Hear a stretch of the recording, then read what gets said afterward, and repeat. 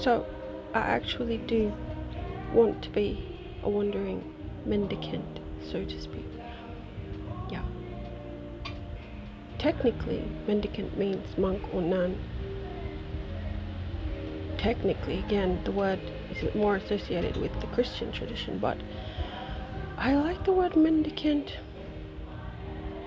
because it has an air of mystery. Now, normally, female people do not go wandering around the world by themselves. Some do, but most don't. And as far as YouTube goes, most of the traveling YouTubers, the single people, are men. But you know what?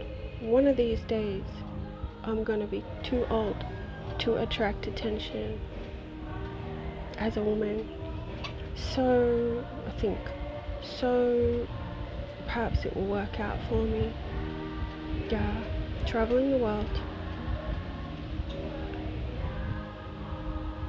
making videos that are more interesting than me in my house here. But right now, we can't travel the world, so we have to wait.